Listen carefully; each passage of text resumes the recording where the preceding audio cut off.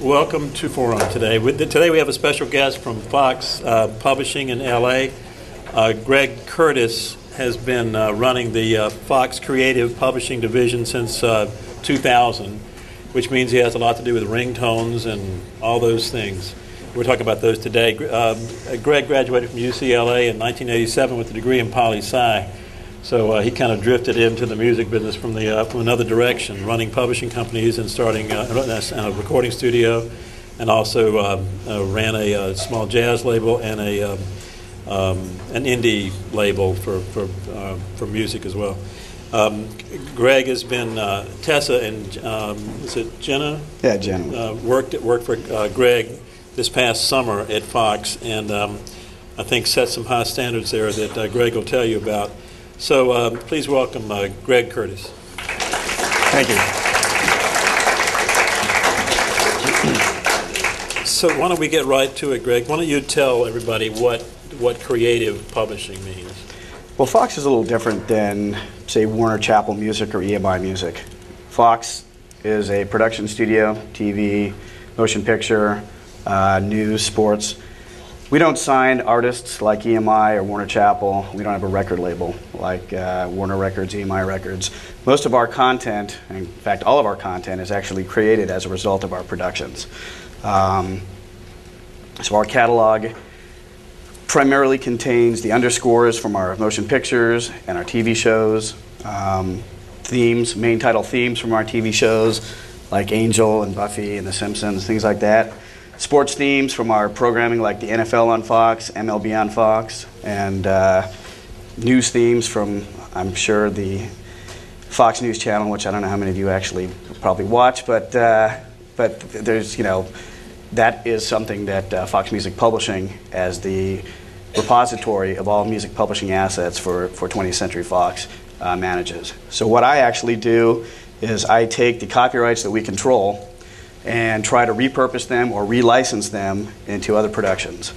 So we license actually quite a lot of our business, actually licensing our film scores for motion picture trailers, which sometimes people don't even consider the music that's behind a trailer. Music is a post-production element for films, so by the time the motion picture is edited and scored, there's oftentimes the marketing campaign will have been in theaters for 5, 6, 7 months. So marketing departments for studios really don't care what the music is for the film. They need to put people in the chairs, so they'll go around and license music, recognizable music, or music that sets the tone for the movie that they're trying to sell. So our catalog with composers like John Williams and Danny Elfman, John Ottman, John Powell, people like that, it's quite a lucrative business for us. Repurposing assets from films that nobody's really ever heard about and actually perhaps didn't do a lot of business. There was a movie called Only the Strong that came out in 1993. There was a song that came out of there, Zoom, Zoom, Zoom, which is better known as the main theme now for the Mazda car campaign that's been running worldwide for the last 5 years. So we may not actually have made more money than the film, but that one license, especially on a worldwide basis, through synchronization royalties and performance royalties worldwide, has been very lucrative for us. And then, of course, in the last few years, with the explosion of the wireless entertainment industry, we have been very aggressive in ringtone licensing. And that's actually why I'm here in New Orleans this week. There's a convention, the CTIA convention, the Cellular Telephone Industry of America. Basically, all of the cell phone companies, cell phone manufacturers, equipment manufacturers, and content creators, aggregators, or back-end delivery companies are here meeting, discussing changes in the industry, negotiating deals, meeting with people that they do deals with, and kind of planning out the next phase of wireless music products. What's coming? Well, strangely enough, the United States is actually quite far behind in the cellular technology end of things. Japan and Southeast Asia are kind of leading the edge, especially South Korea. But Japan and South Korea, Western Europe is about 2 years behind Japan, and the United States is about 2 years behind Western Europe. Yeah. So right now, what's big in Southeast Asia and is emerging in Western Europe is 3G or third generation, which is basically high-speed broadband access for your phones. So right now, and actually, be curious, how many people here have a cell phone? Would you mind raising your hands? Okay. Out of those people, how many actually purchase ringtones? How many people have actually purchased a ringtone? Okay. That's very interesting. And as I was saying to Tessa earlier when she was driving over, I actually really welcome the opportunity to speak with you, because a lot of times what industry experts are telling us, Jupiter Research, et cetera, telling us about you, which is our target demographic, doesn't seem to be jiving with what is actually coming out of the mouths of our target demographic, which is very interesting. There are hundreds of millions of dollars right now being invested on the development of wireless entertainment products, music products, games, musical MMS, which are messages, premium short messages. There's a lot of VC going into it, venture capital. There's a lot of companies right now that are being created daily, specifically to create this content. Fox actually has been a very aggressive participant in the wireless business for the last 3 or 4 years, and one of the announcements that the head of content for News Corp, which our parent company, gave a speech on Sunday at the Mobile Entertainment Seminar with a gentleman named Paul Palmieri, who is the head of content for Verizon. And one of the things that Fox is doing, because Verizon has actually launched a 3G network in the United States as well as Sprint, but Fox has created a new product called Mobisodes. Basically what these are, they've taken the TV series 24 and have created 1-minute episodes or mobisodes to be viewed over your mobile phone. Somewhat parallel to the content that's actually going on with the program, but different actors. Like Kiefer Sutherland is not in it. So they're starting to sell that on a subscription basis and also as a per download basis.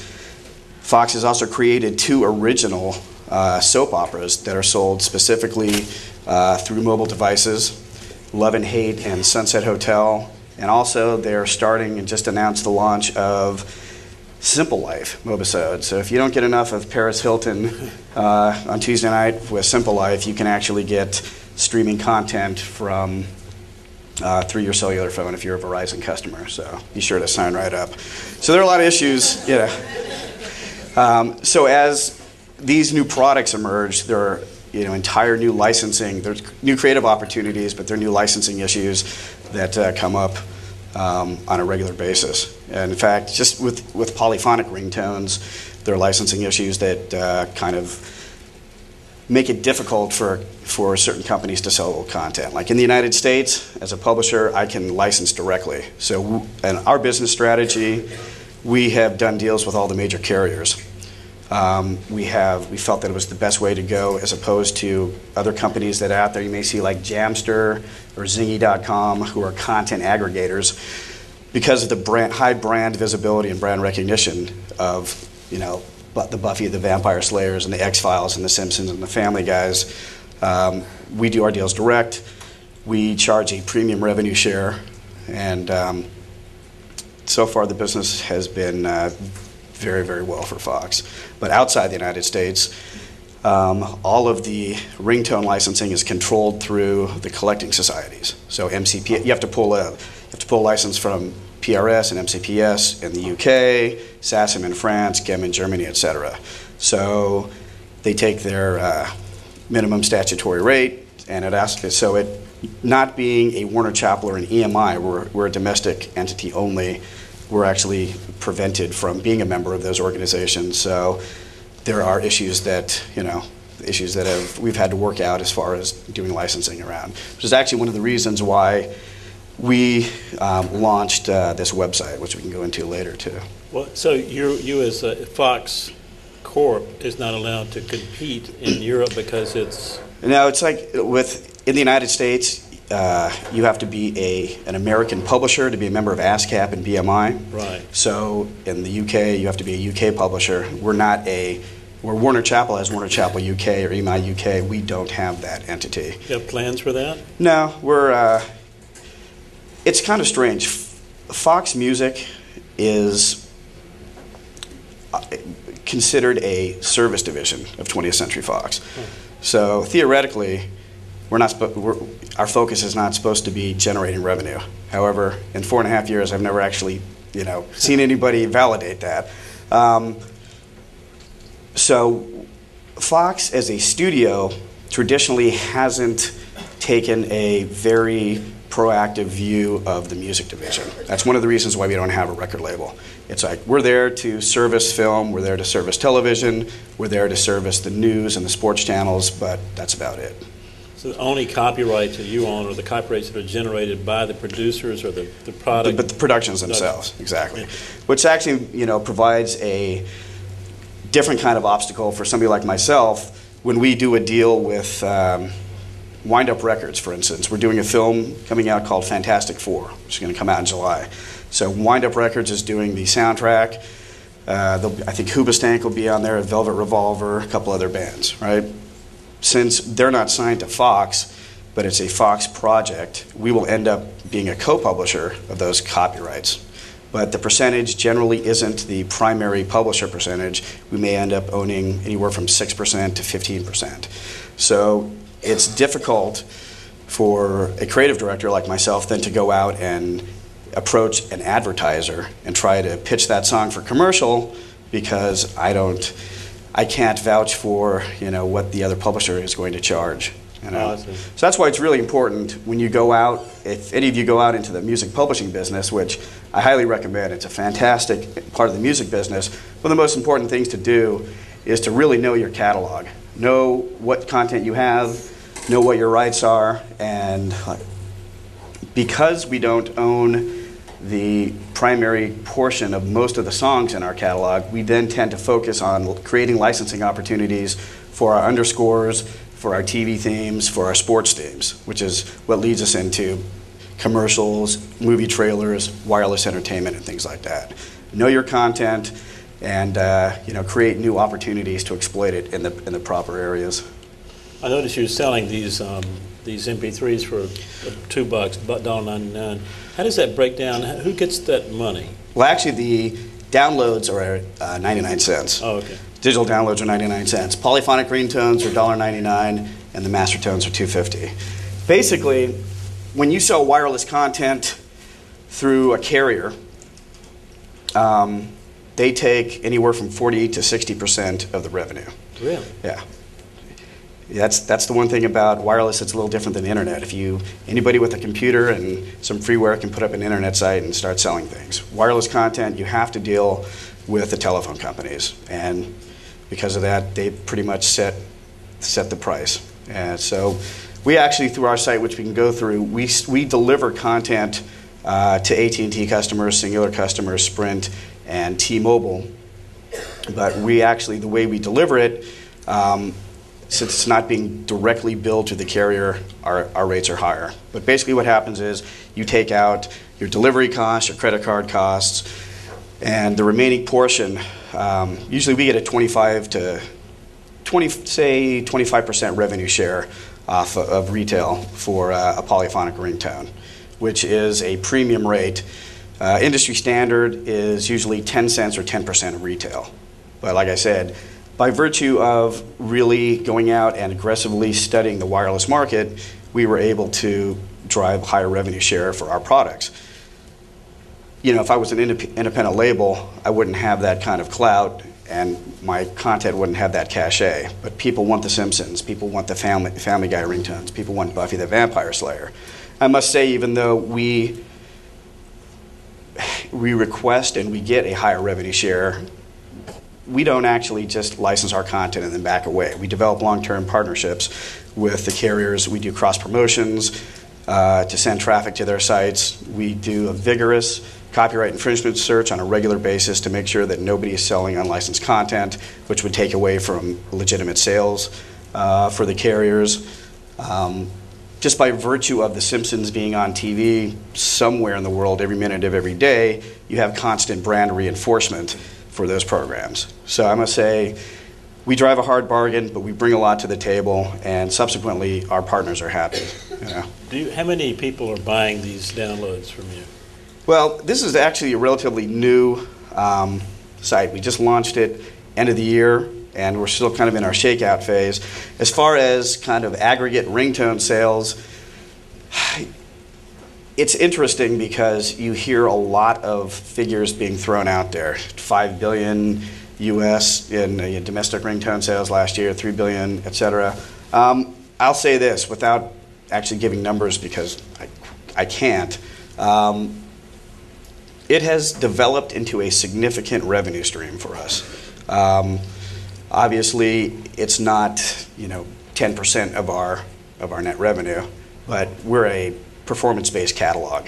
We make the lion's share of our income is from foreign performances of our motion pictures or TV shows generating performance royalties. That's where the bulk of our income comes in. Licensing income now over the last 4 years since I've been there has grown to probably be a much more significant part of the catalog, or much more significant part of the revenue stream. And wireless is growing. We license not only music for ringtones. When you guys play, how many people buy wireless games through your phone? Anybody? All right. It's very interesting. I think I'm going to burst a lot of bubbles when I go back to the convention because if you see what the projections are for that area, I mean, there are companies that are crazy VC money being thrown at companies that are creating wireless games. I mean, it's supposed to be this huge growth segment in the market. Now, obviously, just out of curiosity, if you don't mind, for those of you who don't buy ringtones, games, etc., is it the cost? Is it that you don't have interest in those products? What are the main reasons why you guys aren't fulfilling the target demographic that they want you to? I personally don't do it because it's kind of it's pretty impractical because I listen to that ringtone for about 15 seconds each time if at all. Because I hear the phone and I answer and it's off. Right. So there's no point in me shelling out even 50 cents for a new ringtone. Okay. Because yeah, it's cool, but I just don't need that. Interesting. I think of my cell phone as a phone, not as a tool for multimedia. Yeah. Excellent. It's probably going to develop into that, is what it sounds like you're saying. Well, I don't know how many of you watch. Is there somebody back there that had their hand raised? Apple just announced about a month or so ago a partnership with Motorola to develop a cellular phone that will have iPod capability. So things are moving towards that direction. But it is interesting, and that's one of the problems that I have generally with this business is, let's not forget, there is a primary purpose for the product, which is, it is a telephone. And exactly. And being in conferences like this, now obviously there's a lot of tech people, there's a lot of equipment sellers, but sometimes I think that some of the people that are developing applications and content for this forget that it is primarily a communications device. Did you have a question back there? The conference is global, right? Is it global or is it national? It's global. Okay, so what I've heard, and I've traveled in other countries when I've been there, is the applications of the cell phone for other devices as for other uses is growing much, much more rapidly than it is. PDA sales are down in the States, and so they stopped manufacturing because they have calendar capabilities on a cell phone, that type of thing. Well, yeah, you have smartphones like the Treo or the BlackBerry phone and things like that. How is that growing in comparison to the presence in the global market already? Do you think their predictions are wrong? I think their predictions probably are not wrong in the long term. I think they may be overly optimistic in the short term, but that as an emerging business segment, that happens quite frequently. But I mean, I'll put it to you this way: a Treo 615 or a BlackBerry costs anywhere from $399 to $599. All right. I think some of the issues, and those are the smartphones with web access and your calendar software, as well as your digital camera, as well as your phone. I think some of the people feel, though, am I going to invest $400, $500 in something that's going to be obsolete in 6 months? There's kind of a wait and see look for that. I mean, how many people here in your current economic situation have any interest at all in spending $500 on a cell phone? Yeah, probably not. You do? All right. That's one. Okay, good. But so I think they may have overly optimistic projections for the short term. Also, and it's very interesting. A lot of the metrics that they're using, especially for some of these entertainment applications, are from data that they're pulling from South Korea and Japan, which is strange to me that we're basing a domestic U.S. business model off of what's going on in Southeast Asia. I'm sure people use cell phones differently in New Orleans than they do in LA. LA, we are car-based. We have very little public transportation. You're always in your car, so you have a tendency to see people on their cell phones constantly. But again, they're using it for a communication device. They're not playing games. They're not checking things. You always see people in this conference showing everybody what's the latest, greatest application that they've created for themselves or for their company. On Sunday, we were walking around going to dinner, and I asked somebody from Fox Sports if UCLA had made the NC2A tournament, and they were more than happy to open up the Fox application and show me, what came through. But again, it served its purpose then, but generally speaking, I don't know, what's going to occur with this. But I think there's a lot of parallels to the wireless market, similar to the internet industry and the rash of internet music companies and internet licensing companies that occurred, 6, 7, 8 years ago. When I went to meet them, 96, 97, there were hundreds and hundreds of internet music startups. So many, in fact, that at the Palais, they had to open, they had to, expand to have a whole new region for the internet music companies. The next year I went back, I think there were 10% of the companies that were there from the year previous. I think that you're going to see in the next 12 to 18 months, a lot of shakeout in the wireless business. But we'll see. Hey, look, from my perspective, it's another distribution channel of music. We distribute it through film, through TV, through video games. To me, it's an exciting new application. It's just another distribution channel. And I don't mean just like it's a bad thing, but we have a tendency in the music industry sometime when we see something to get overly excited, to kind of focus everything on the short term, and then perhaps kill the golden goose, with the long-term potential of what it could be. I see a lot of record labels actually trying to, now that master tones are a new product that's available. So you remember the first couple years, the little monophonic ringtones sounded like a bad Casio keyboard. Now you've got polyphonic, which are a little better. The record labels were totally cut out of the revenue. There was only a publishing royalty in that.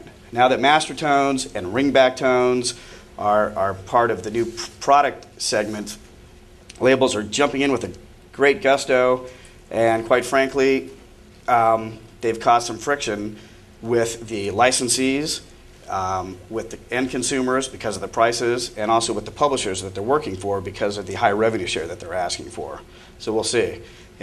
Some record labels seem to be trying to recoup their losses from the illegal peer-to-peer music transfers through, short-term sale of master tones. So we'll see what's all going to shake out. But, once 3G and streaming broadband video is available for your phone, there will be streaming video clips, music videos, MTV and music channels like that will probably be available. I mean, right now in Europe, when you're in Italy or in other countries like that, you can watch sporting events in real time on your cell phone.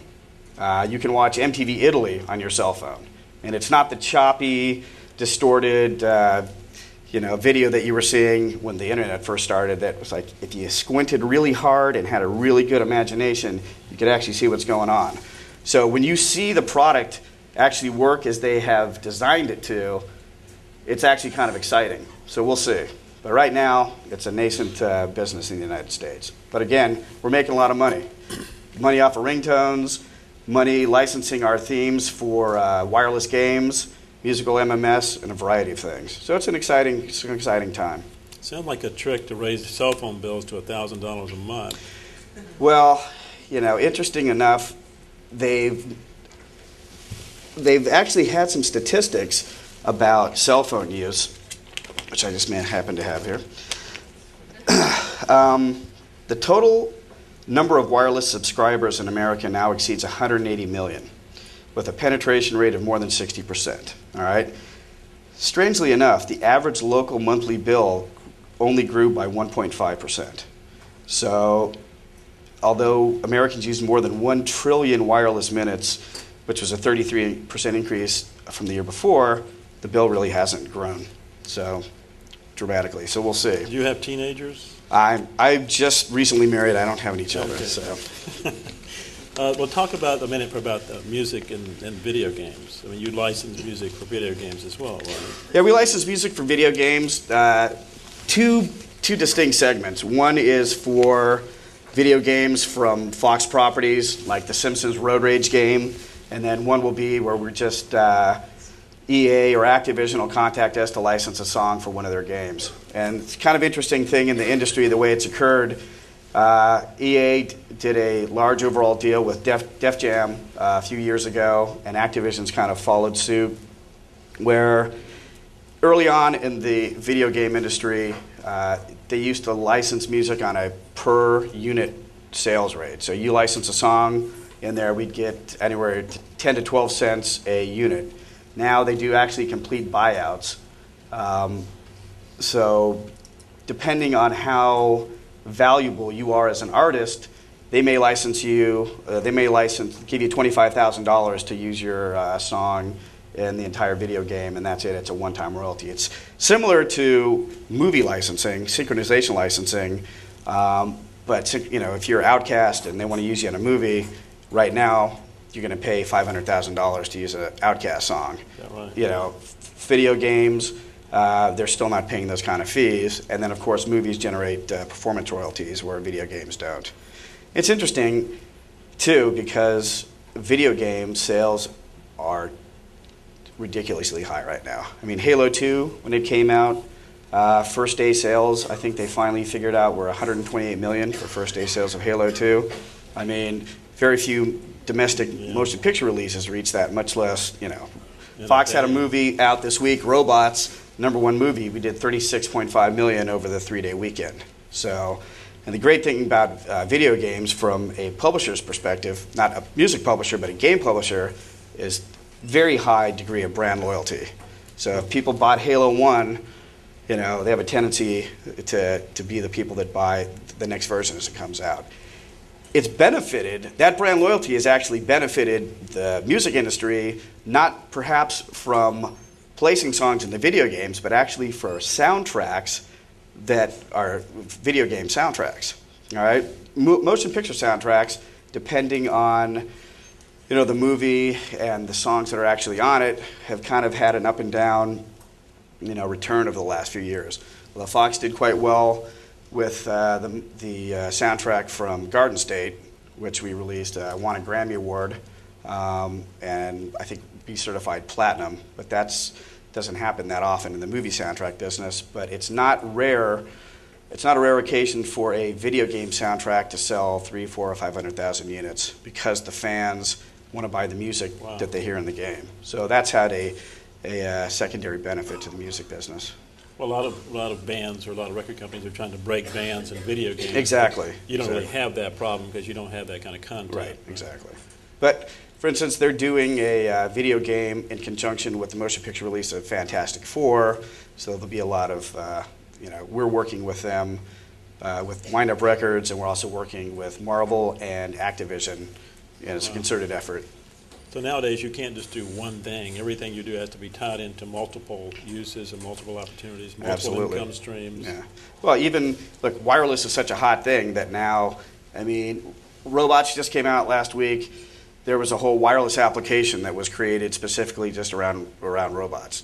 Ringtones, a game, wallpapers, screensavers. So yeah, wireless is the hot button right now in entertainment. So for motion picture studio like Fox or TV production studio, it's all about wireless applications as additional, product sales. And it's interesting because they're using it in some circumstances as a promotional tool, but it's also being monetized. So it's kind of a nice thing. But it's a company-wide. It's company-wide.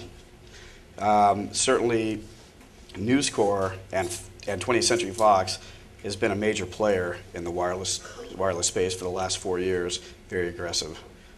Your division, how many people work in your division? Fox Music is about 50 people. Fox Music is made up of Fox Film Music, Fox TV Music, Fox Music Publishing, and then legal and business affairs and finance. Fox Music Publishing, there's about 10 people. There is 10 people.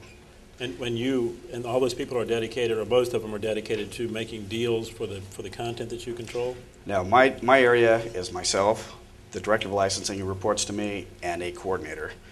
That's why having Tessa and Jenna there last year was a godsend for us, really. But I got to say, I'll show you in a little while the new e-commerce store that we launched, but Tessa and Jenna actually played a vital role in helping us be able to launch this platform on time, and were very instrumental in formatting and providing content for us to put up there.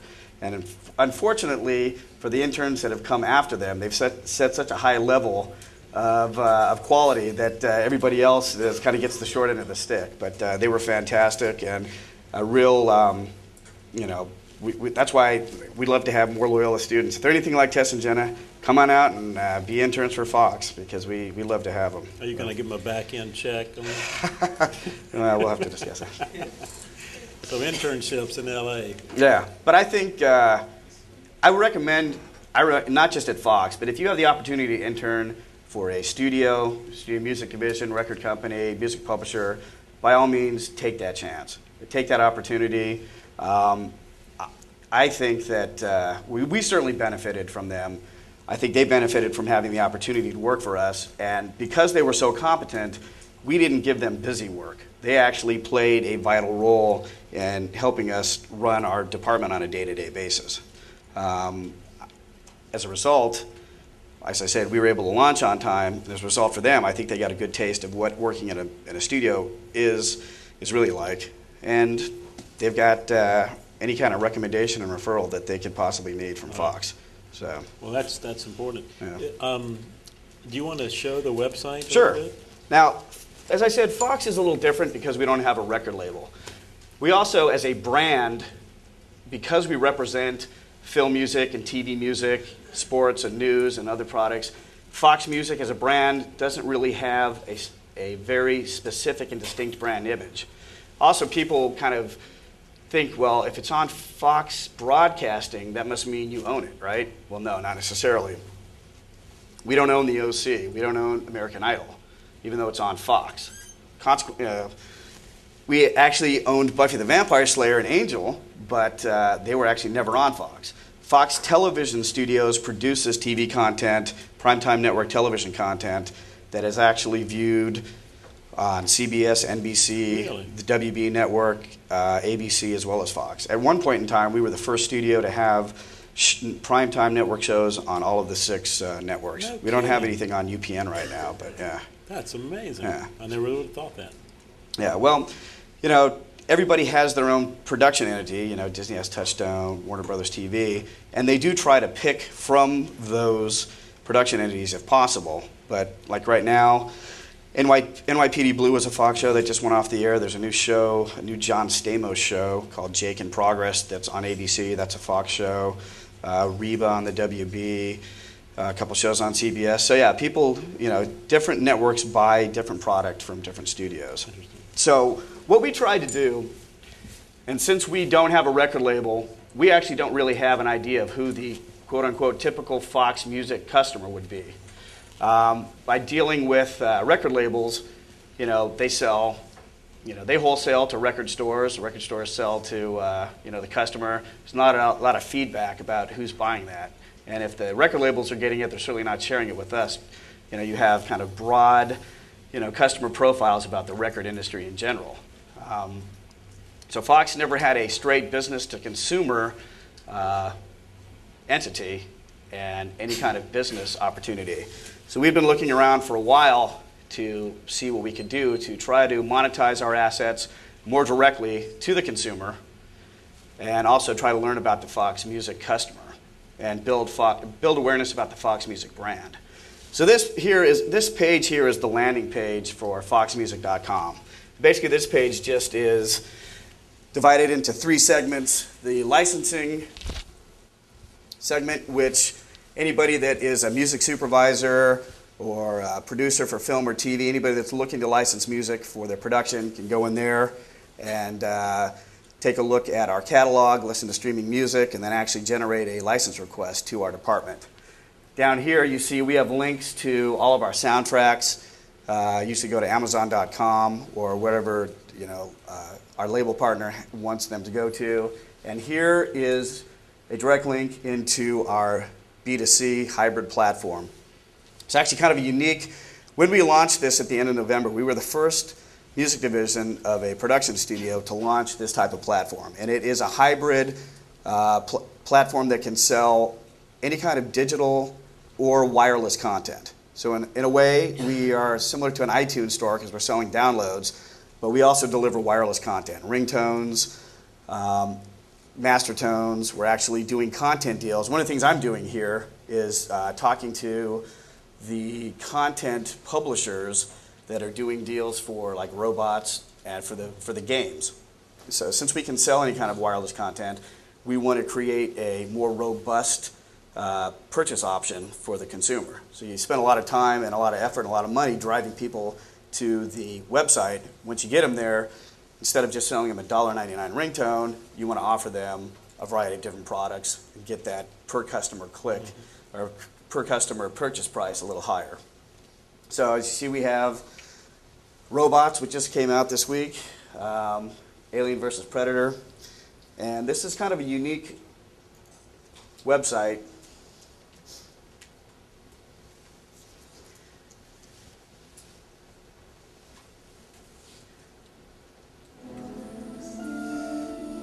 Got this Hot Picks, which basically is a direct link to the product page. There's 5 or 6 different shows, or NFL on Fox is up there, Robots is up there. You can link directly to that page. As you see, we have our top selling ringtones that you can preview and purchase through here. Like I said, we can sell directly to AT&T, Singular, Sprint, T-Mobile. We're adding other companies, and we're also adding other handsets. You pick your handset,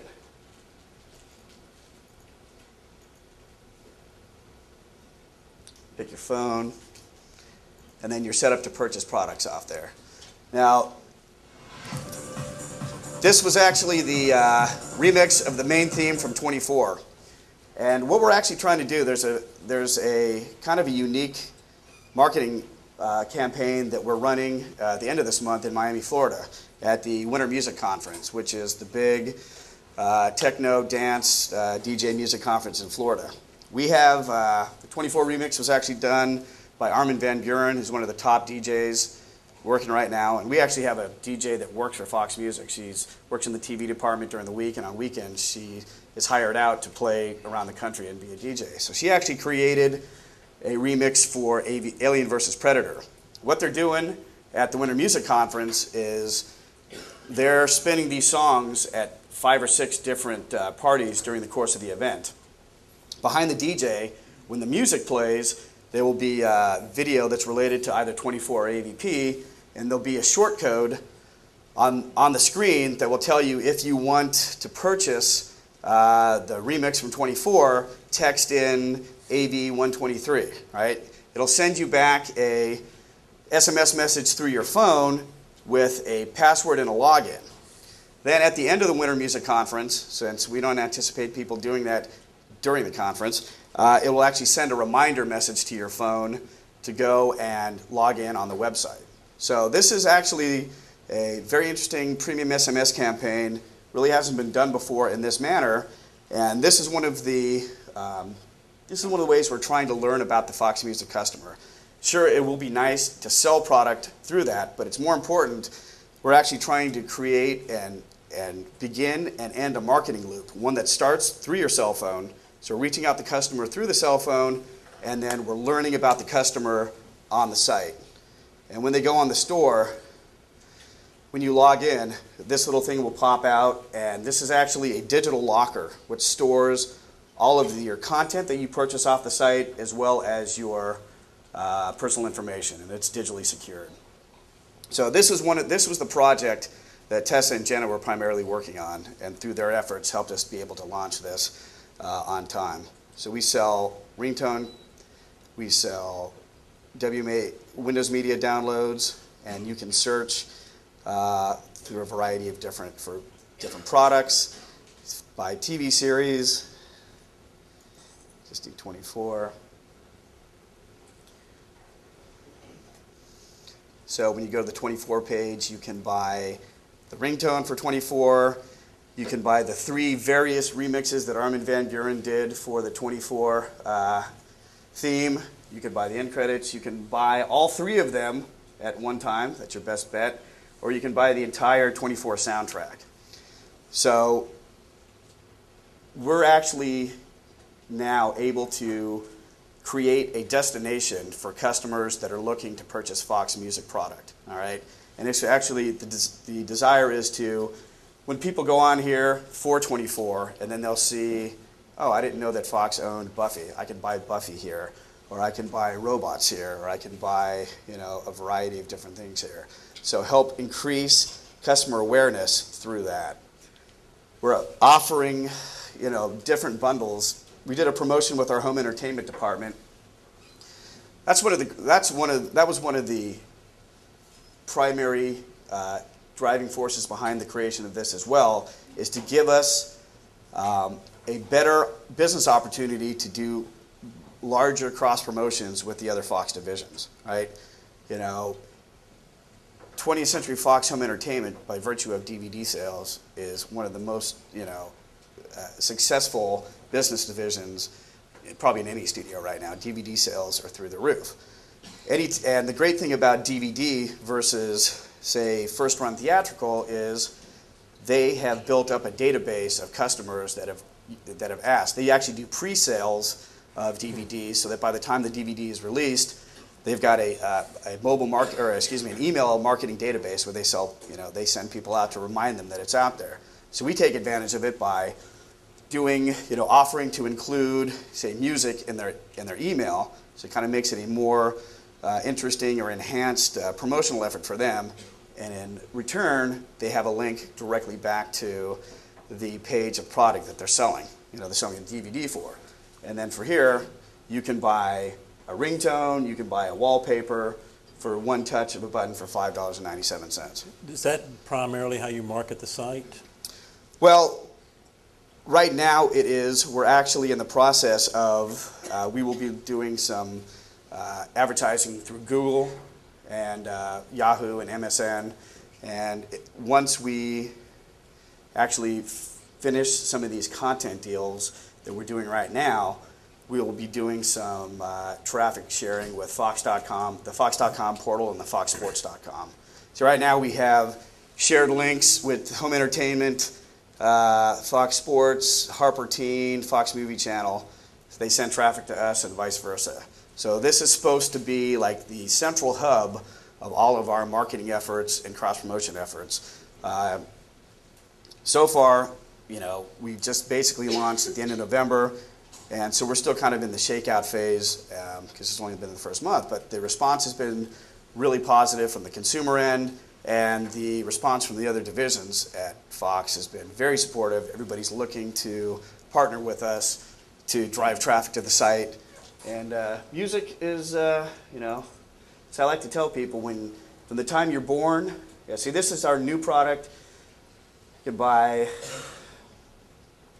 one of the 3 ringtones from Robots, or you can buy the Robots digital EP. So for one click, and one of the interesting things too, there are a lot of enhancements to the site that are kind of unique and first time for a music company to do things like that. When you purchase some things with your American Express card, credit card, a lot of people earn loyalty points, right? So we have a loyalty point program. Anytime that you purchase product off of the Fox Music Store, you earn Fox loyalty points. We have a viral marketing component through this site as well, so that if you purchase something off the store, and you say, my buddy would love that NFL on Fox ringtone, you can send an email to them with the link back to the site. So everything is protected, DRM protected, so you're not sending the product, you're sending a link back. If I send you an email, you purchase it, I get 5 more loyalty points. What we did is we did a loyalty point redemption program with our home entertainment department so that when you reach certain levels, you can redeem those points for free shipping of DVD, $5 off a DVD, $10 off a box set based upon your loyalty points. So that was kind of a unique thing as well. So we're working, to incentivize people to buy more product and then reward them with discounts and working with home entertainment to provide, a back-end fulfillment. So it's actually going very well, and we're looking to expand this. We're going to be going outside the United States. We're going to be launching this in Western Europe, second quarter of this year. We're going to be adding carrier billing to the store so that you can actually go to the site and purchase stuff through your phone, and it's just billed to your cell phone bill instead of having to use a credit card. And again, we're trying all these unique types of marketing campaigns like at the Winter Music Conference, things like that.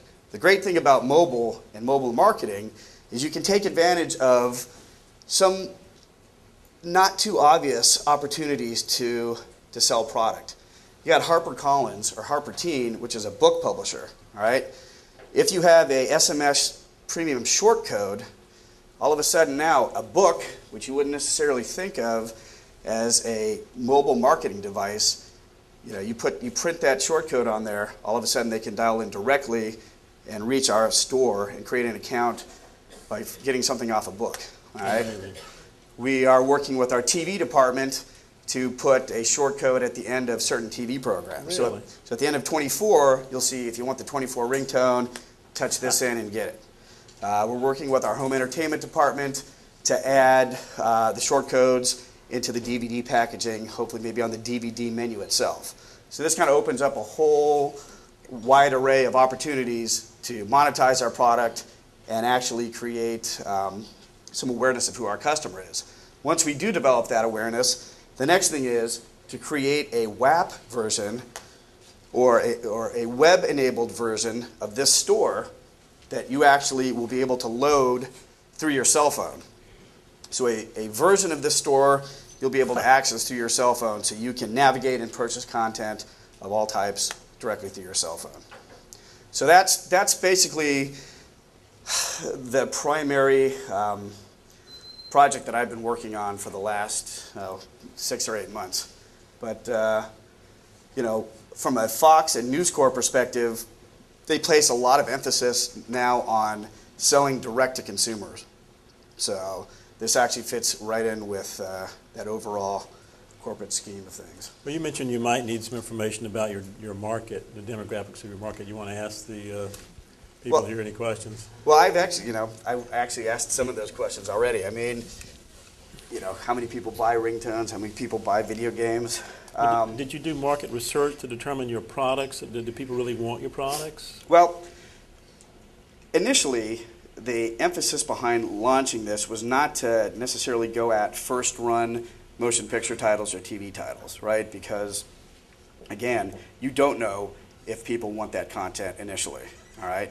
What you do know is what the intent was, it was to take advantage of home entertainment or Fox Sports, their databases of opt-in databases from people who've purchased their product, mobile marketing databases of people who've signed up to receive Fox Sports product or DVD product, and then to work with those divisions, especially when they're selling DVDs, to take advantage of the pre-existing fan bases, and also to sell. It's pretty much a no-brainer to know that people want the Simpsons ringtone. Yeah.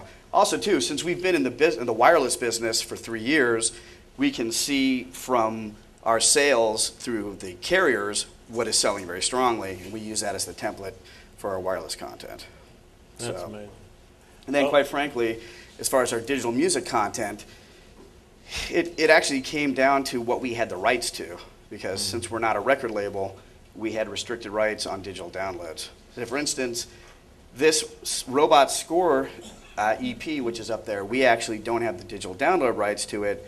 What we did do is a distribution deal with the label Veriz Saraband, similar to what they did with iTunes. So they did a deal with iTunes to distribute. We said, once you give us the same deal, we'll sell it off our website. I was going to say that. Why, Yeah. Nothing to stop you from licensing material from any other producer of content. Well, we want to keep it to Fox related. Okay. That's the whole emphasis. Because again, we're trying to build brand awareness of Right, Fox. Well, So we've got a few minutes left. Anybody have any questions for Greg?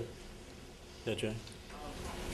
Let's say the site does very well and other third parties are really interested in the concept and kind of method of how the site works. Are you all open to letting third parties do business through your site using the same kind of layout and providing content to you? Well,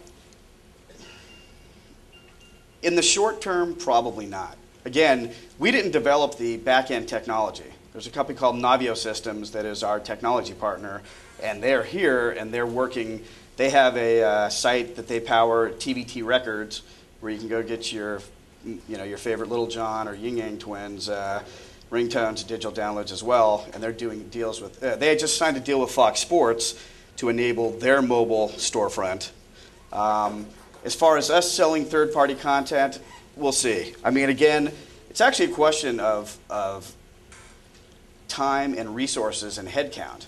Again, this is supposed to be a small part of what I do, and wireless is supposed to be a small part of what I do. And again, there's really a 3-person department that oversees all of this, plus the licensing of, probably 600 to 700 transactions a year through our licensing department, which have to be negotiated and papered. So as far as adding third-party content, a lot of that will depend on whether we can actually get the personnel to support that.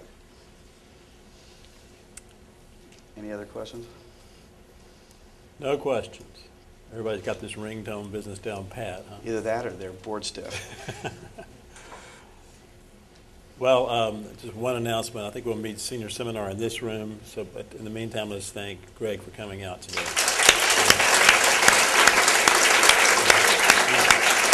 Good. Thanks.